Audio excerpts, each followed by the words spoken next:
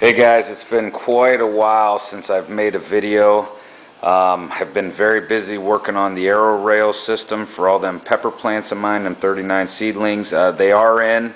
There's 6 rails going. It got a little more complicated than I planned. I promise I'll be making a video. I'm working on a video now. It's got auto top off. It's got a hydrofarm filtering system for water supply. It's got drain systems. It got way more complicated, but it makes it so much easier to maintain a system with that many plants. Oh, there's 39 plants in it, almost 40 plants. So I'll be doing a video soon on that. On that note, I wanted to do a final video. I think it's going to be a final video on the poblano pepper and the jalapeno pepper plant here that's under the homemade metal trash can light with the CFLs. As you can see, there it is. The growth is all over the place. Pretty much the root system has completely involved that entire Rubbermaid tub there.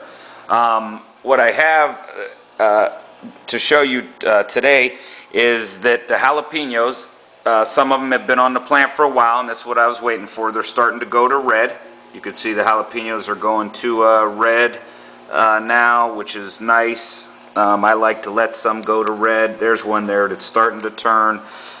This plant is just loaded, and I can't even tell you how many peppers I've eaten off of this plant. I think this one plant, I'm close to 100 at this point, jalapenos.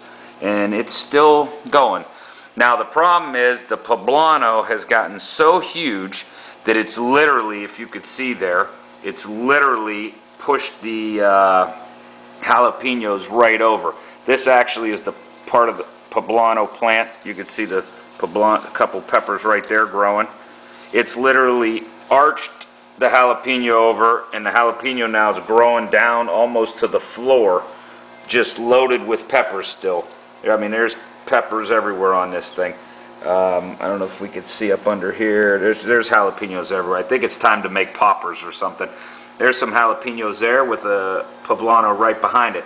So the poblano has just shoved out the jalapenos. So in the meantime, there's not much I can do. I'm just growing this thing. As long as it's going to flower and give me peppers, I'm going to grow it.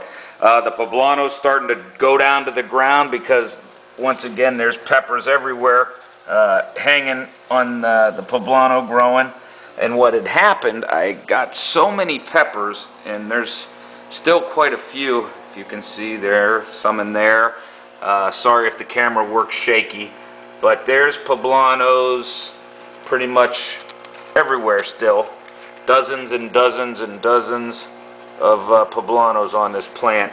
And the plant, like I said, is just out of control. There's peppers hanging all over this thing. At one point, what occurred was I had so many peppers that I did a harvest. I don't know, I want to say close to 2 dozen poblanos off this one plant. We ate them, was eating them up, was great. I think I had so much fruit, I don't even know if it's possible. The plant literally like stopped flowering for a while. Once I cut all them poblanos off and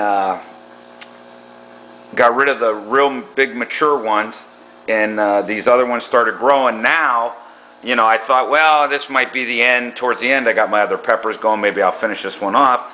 Well, now, and I don't know if you'll be able to see it with the camera here, if it's going to get blurry on me or not.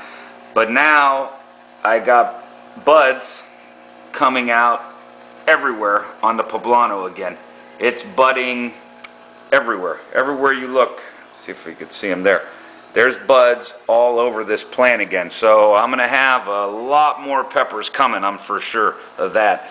So I've decided, well, let's keep her running. Now, I've seen a lot of guys online and stuff going to what they call buzz pollination. One of the guys I subscribe to, and he subscribes to me, Slee Stacks Rules, has been doing it with his tomatoes. I've been doing it with my peppers, and I tell you what, it works great. This is a $5 Colgate toothbrush from Walmart. What you do is just turn it on. I don't know if you can hear that, but it vibrates. Maybe you can see it on the...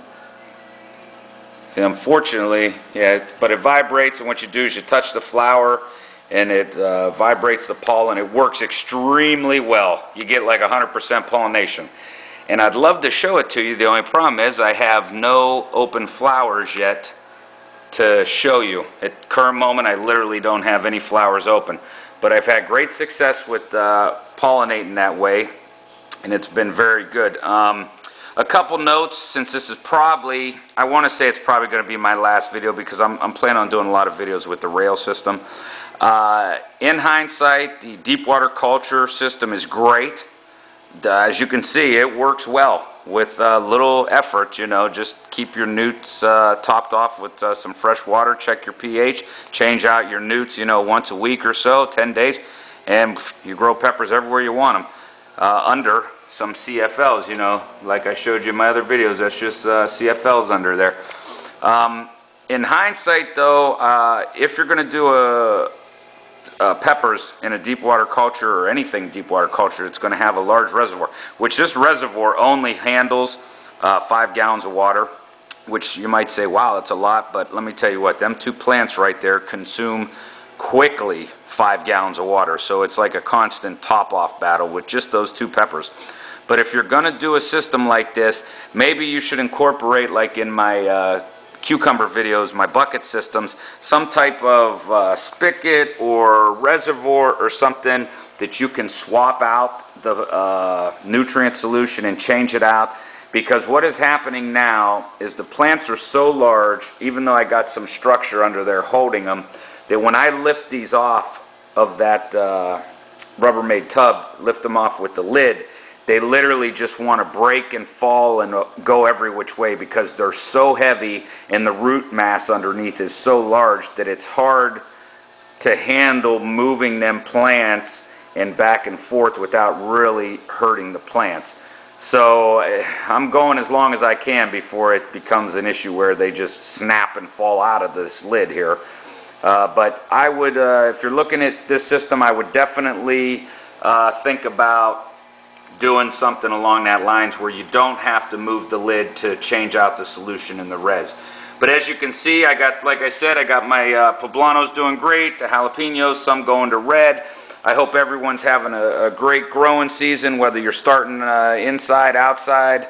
I'm committed this year. I'm not doing any outdoor raised bed gardens. I'm going strictly hydro. For anyone interested about the cucumbers, I ended up harvesting close to 3 dozen cucumbers from them 2 plants, but I got so busy with my rail system, and as everyone knows, I was having some type of spot, blight, maybe calcium deficiency. I tried many things to resolve it. It didn't seem to work. The plants kept producing cucumbers, but to be honest, I got tired of, not tired, but it became too much work trying to self-pollinate from female to male.